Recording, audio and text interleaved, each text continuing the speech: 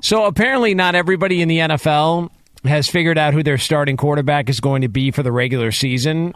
So let's focus in on the teams that apparently do not have that decision made. Okay. First and foremost, the Houston Texans, because DeMeco Ryans is still not ready to name C.J. Stroud the starter. C.J. Stroud has been kind of okay. Seemed like he got a little bit better this last time around in his preseason action. But it looks like DeMeco Ryans is still playing this whole we're having a quarterback competition. Davis Mills, C.J. Stroud as we get ready for the season. So this will be coming up. All he wanted to point out to the media was that, hey, we are going to have a quarterback week 1 against Baltimore, and you guys will see who that is. So I don't know if this is another defensive coach kind of playing this quarterback game, but nonetheless, the Houston Texans still not totally sold, which I can't imagine it makes the agent for C.J. Stroud all that thrilled, knowing that he may or may not have to take a picture with a quarterback who's going to be a backup to Davis Mills. Like, that's unfortunate for everybody there. So there's the latest on the Houston Texans. And then when it comes to the Tampa Bay Buccaneers, there was a report that was thrown out there from Ira Kaufman, who's been covering Tampa Bay for a long time, that said... What's up, Ira? He said that it looks like, and they've talked internally, that Baker Mayfield's going to be the starting quarterback week 1, and apparently that's not the case. Mike Evans alluded to that a few days ago, and now you've got Todd Bowles who's speaking about the situation. So here was the Bucs head coach talking about the timeline and what to expect with the media when it comes to the announcement of QB1 for the regular season. Do you have a timetable for when you want to name a starter publicly? Could this be after the third game and wait until after that? No, we don't have a timetable on it. We'll name it when we name it, and we feel comfortable with where we're at, so we'll go from there. A different kind of playing field with this quarterback battle when one quarterback plays but the other one doesn't play at all when you're trying to come up with who's going to be the starter? No, it's not a different kind of playing field. We monitor everything. It's not just preseason games. It's everything that goes through it. They've both been competing hard. We like what both of them do, and we'll go from there. So there's your latest on the Bucs quarterback situation. How else is he supposed to answer it, though, Q? Well, here's what I'd say is by now, and this is, don't get offended when I'm going to say this, okay? DeMeco Ryans, all right, Todd Bowles, what's their background? Are they offense or defense? Defense. And defensive-minded coaches always do this. They always do this. They have a quarterback competition, or they don't want to name their starter, and it kind of drags on. And I understand their perspective. They come from a different side of the ball where they need to see the guy do something. They need to see him win the job. He's got to do something in a preseason game or training camp to separate himself, and he's the one, right? The only issue is, like with C.J. Stroud, you spent the draft pick already, man. Like, he's your guy. Whether or not you need to see something, you don't need to see something in preseason. You need to see something from him in the regular season. And so you're not going to get to, if you're having him sit and watch a few weeks, to then have Davis Mills start, if that's the track you're on. So he's going to be the guy. I don't know when they're going to announce it. And then we'll see what he's capable of doing once he gets out there his rookie season. Hopefully people are patient. Clearly the Texans roster isn't where it needs to be yet or where they want it to be in order to be able to compete for an AFC South title. In regards to Tampa, look, Trask has been there. They drafted him. I'm sure there's people in the front office who want him to have a shot. But you brought in Baker for a reason. You would have brought in Baker if you thought Trask could be the heir apparent to Tom Brady. And so this is just an example of a team that, to me, is going to be in a tough spot this year. Like, when you let stuff like this drag on, you're not telling your locker room who the guy is. You're not telling your locker room who a leader, at least on the offensive side of the ball, is.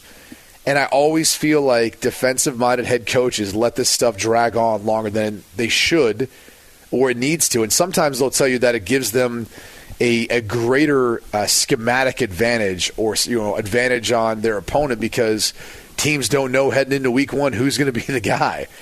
When really, you've got enough time to scout both, prepare for both. Trask and Mayfield aren't that different. And so I always find this to be somewhat comical because you're going to end up picking one of the two guys, and in the end, it's probably not going to matter all that much. But it's the one you have in mind to pick. Like, you already have them. You already know. At this point, you already know. But that's the thing is they feel like there's like this need to see him like make some ridiculous play or have some driver. It's like, no, dude, you know what you need?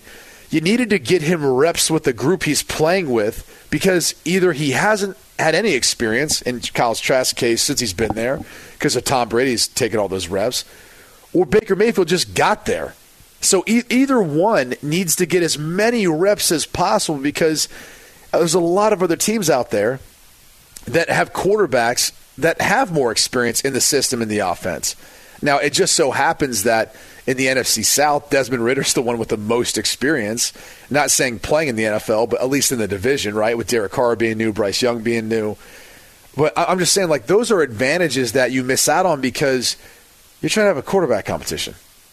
It's like, man, it's a business. Like, if you brought Baker Mayfield in, you brought him in because you think he's experienced, you think he's got upside, you think he can help your team win football games. Flat out. And there's no reason to let this thing drag on. You're only hurting your own team at this point by not allowing the receivers and the offensive line, everyone to mesh and have chemistry with who's going to be the guy. So I feel like this is always – it ends up being a defensive-minded head coach who lets this stuff drag on longer than it should. And unfortunately, I think it's going to hurt them this season. It's interesting that it would be a defensive player to do it because it's all about deception. Right. Defensive coordinators, defensive-minded guys are all about less is more or give the illusion of what it may or may not be. I mean, isn't that kind of what's going on in Tennessee too? I mean, well, Tannehill's the guy. It's more for the backup spot between Levis and. You think he's married to that? That it's going to be him? Tannehill? Oh, it's for sure going to be Tannehill. I guess for now. I mean, at least for the sake of what this conversation is, yes, he's the starter. But anyway, it could end up being someone else that does it in Tennessee, if you're asking me. But I really believe with Bowles, Coach Bowles, that he's more so. I don't think this is strategy at this point. I think that it is a careful approach, possibly, to what he's doing, because I think it is. Obviously, I think it's Baker Mayfield that he's going to go with. And I would assume most people would think that it's Baker Mayfield that he's going to go with and see if that can work before he pulls the ripcord on that. Because I think it's an easier sell if you start with Baker Mayfield and it doesn't work and you got to pivot and go in a different direction. If you come to Baker Mayfield after the fact of something not going right, I think that doesn't. I don't think that's as easy a sale. And so to me, I think he's going to start with Baker Mayfield, and I think Baker is going to have the opportunity to prove that he can be the starter. And I don't know if he's not making that readily available or readily known based upon what he may think of Baker Mayfield, based upon what he's gotten to know of Baker Mayfield. But this could be one of those situations where he's actually managing it based upon the personality traits of the person that he's working with. I don't know, but as far as with DeMeco Ryans, I would say go get it. Like, you guys have not been good. You're a great feel-good story. You're a native son of the team. Like, go get it. Like, I agree with you wholeheartedly. Like, go with Stroud. Let him get his lumps and his bumps and his bruises, but let him get them. And let him have the team, because I don't know how rock bottom you guys are. But that's why you drafted him. That's why you drafted him. That is why you drafted him. If you were one of the teammates, wouldn't you want to know at this point? Like, hey, who's our quarterback? Like, Mike Evans, played it cool, but you could tell he was kind of frustrated last week. Like, I just, looking for some clarity on this. Just want to know, like, hey, Jonas, imagine you and Q are in a quarterback battle, right? Oh, it'd be a tight one too. And your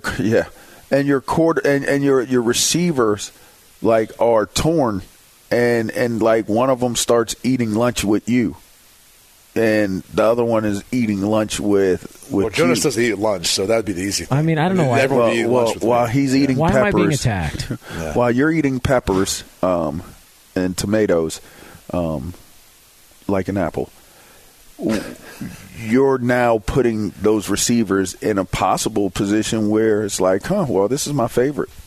He's my go-to guy. But like, this is who I'm cool with. So, like in the case of C.J. Stroud, that's one of the ones to where when you make the commitment to him, you're rolling with him this whole year. When it comes to the Bucs, if you do go with Mayfield and he struggles, just put Trask in. Like I don't. It feels like it's complicating something that isn't all that complicated. Or you're turning it into a complication. You're turning it into it. Like in a way, you've now turned it into a focal point. Like you could have minimized it by just announcing your starter. But I think by continuing on, because there's going to be the conversation of Tom Brady retiring. That's the number one conversation connected to it. Boom. Right. All right. And then now it's like, okay, and they can't even figure out who they want to put at quarterback. You could have put kind of that to bed and gave the team the opportunity, to Q's point, to actually gain that continuity, gain that trust for one another moving forward, and to continue to kind of hold it over everyone's head and hold them back from having that opportunity to bond. I mean, it could be considered counterproductive for certain. Yeah, I don't know, it's a little odd, but both teams, by the way, projected to be non-playoff teams this year. So that's probably a stunning side note to all this. But there's the update on two teams who apparently haven't decided who their starting quarterback is going to be, and the season is fast approaching in the NFL.